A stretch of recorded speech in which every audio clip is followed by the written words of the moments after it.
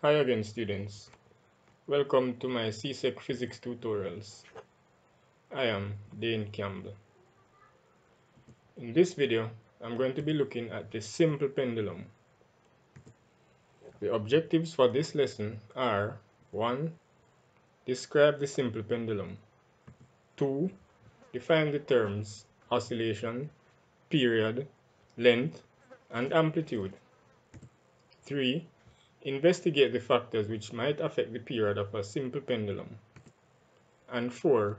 Use graphs of experimental data from simple pendulum. First of all, what is a simple pendulum? A simple pendulum consists of a metal sphere, which is called a bob, suspended by a light, inextensible string from a fixed point. The components of the pendulum are the bob, a piece of string, a split cork, and a stand and clamp.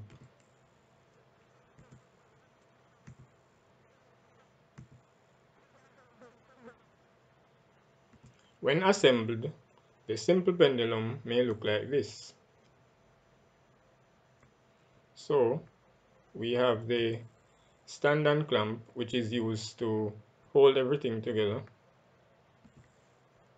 And here is the string that is suspending the bob from a fixed point below the split cork. Now let's look at some of the terms that are associated with the simple pendulum. We have oscillation, period or periodic time, which is indicated by capital T, length, which is indicated by lowercase l, and amplitude. Now the oscillation is one complete to and fro movement of the pendulum. The period is the time taken for one oscillation. The length of the pendulum is the distance between the point of suspension and the center of gravity of the bob. So that's between here and here. The amplitude is the angle between the rest position and the extreme position of the pendulum.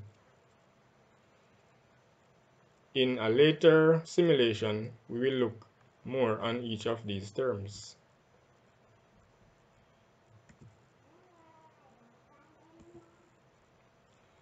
Now let's examine the motion of a simple pendulum. The motion of a simple pendulum can be said to be first observed by Galileo, who looked at a lamp swinging in a church. The motion is similar to that of a swing, and is also present in some clocks, such as the grandfather clock.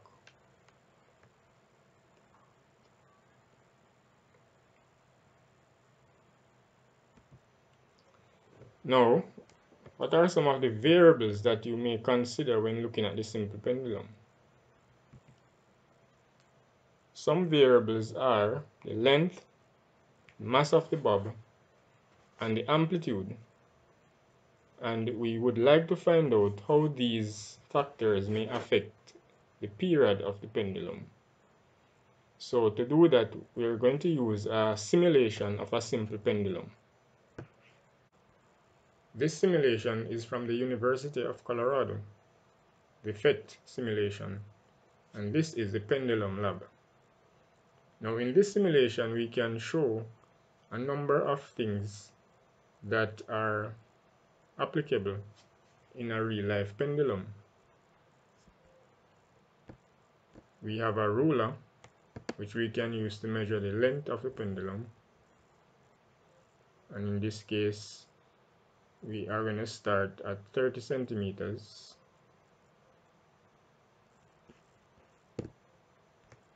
On the right hand side, we see where we can change the length, and we can also change the mass, and we can change the gravity. So its default on Earth.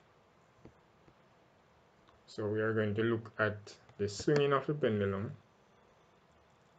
So we have a start with a small amplitude, no more than 15 degrees. Releasing it, we see that the pendulum will swing on the lower left side of your window. You can look at the trace of the period.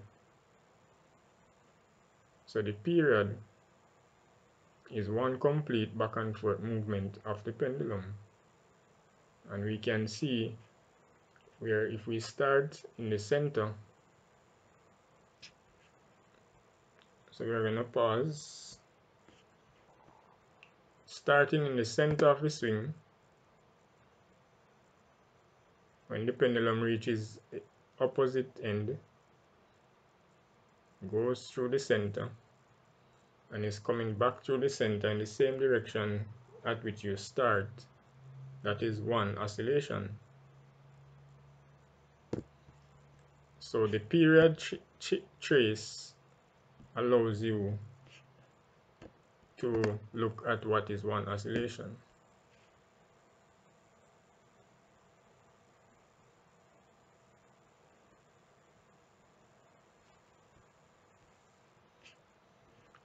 Now we can change the length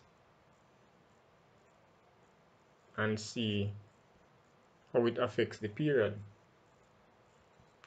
But first of all, let's use a stopwatch. So we are going to look at, say, 10 oscillations. So we're going to start when it goes through the center. 1, 2, 3, 4, 5, 6, 7, 8, 9, 10. So that's 11.14 seconds. And then we can increase the length. So we're going to increase the length. And say at 0.4 meters.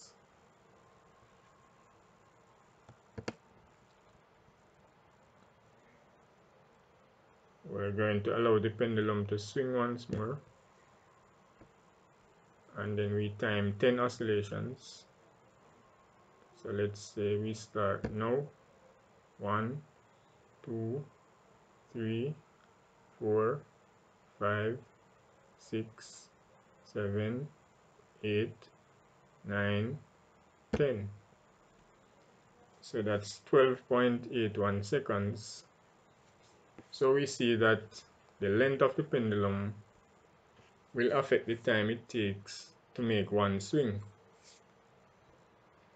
Now we can also change the mass.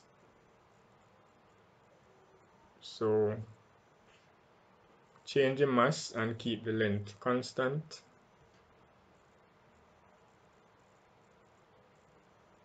So let's use the same 12.81 seconds for 10 swings. Then we change the mass. Let's say we put it at 0.2 kilograms. And let's see if the mass affects the swing.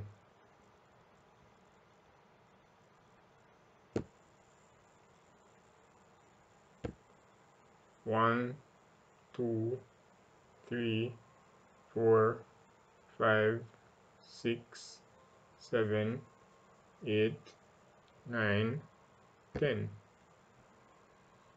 So 12.83 seconds. That's not significantly different because before we had 12.81 seconds. So the mass of the pendulum, we can deduce, does not affect the time it takes to make one swing. Another factor is the gravity. So we can say, using the gravity on the moon. So already we see that the pendulum is swinging much slower And so we know that gravity is one of those factors that affect the length, that affect the period, of the pendulum.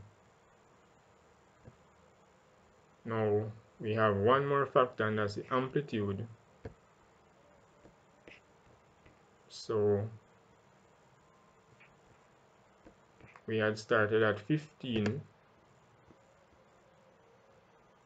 Let's say we put the pendulum to swing from 30 degrees,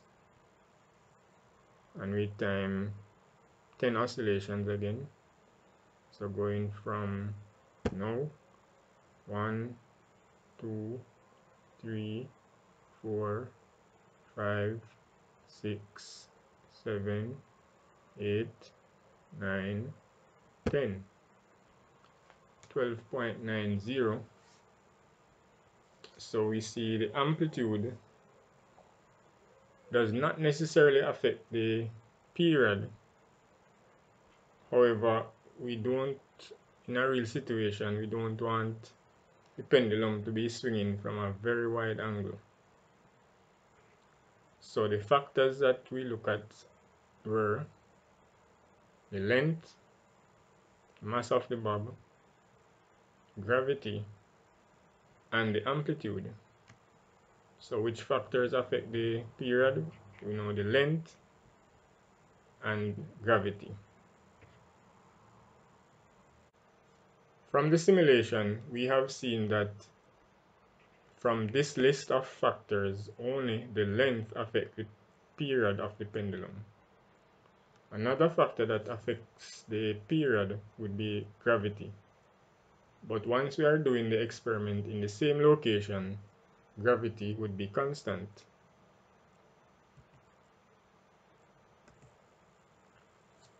Now, experiments have shown that the period of the pendulum is related to the length and gravity by this equation, which reads t, that's the period, is equal to 2 pi square root of L divided by G.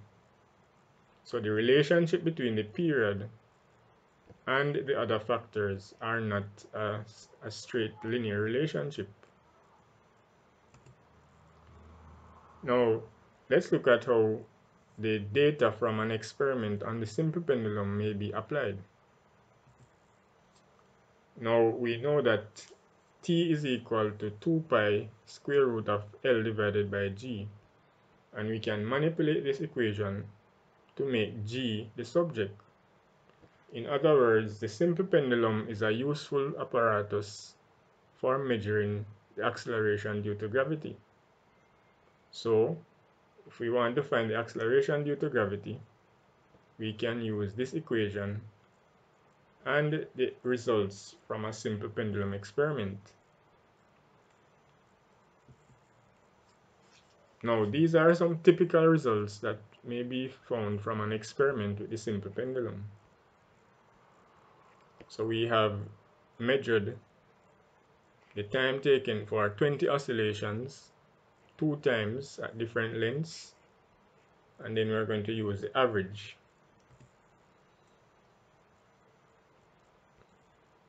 So if we plot a graph of L against t squared, then we know that to get the acceleration due to gravity, we simply multiply the gradient of that graph by 4 pi squared. In order to get these values of t and t squared, we have to divide the average by 20. So t is the time for one oscillation, and these times are for 20 oscillations, so we divide by 20 to get the values of t. So these are our t values, and then we square t. Squaring the t values, we get the t squared values. So in The next step, what we'll do is to plot a graph of L against T and also L against T squared, so that the relationship between them can be obtained. So here is our table, and the first graph is L against T, and what we see is that it's a curve going upwards. So the relationship between L and T is not linear. So L and T are proportional to each other, but not in a direct way. In our second graph, we look at L against T squared. And this graph shows that L and T squared are directly proportional because we have a straight line. Now the gradient from this graph is calculated to be 0.24 meters per second squared. And as we said before, if we multiply the gradient by 4 pi squared, we can get our value for G. So doing that, we see that the value for G is 9.86 meters per second squared. Now this value is a reasonable value.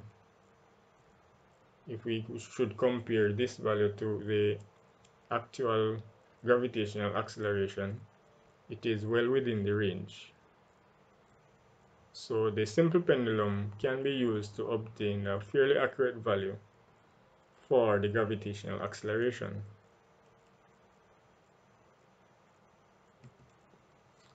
Thank you for watching. Please remember to subscribe, like, and share. And for tutoring services in math, biology, chemistry, and physics, check out my website www.onlinesciencetutor.net. You can follow us on Facebook at CSEC Science Tutor 1 and on Instagram at Online Science Tutor. Thank you again and look out for more videos.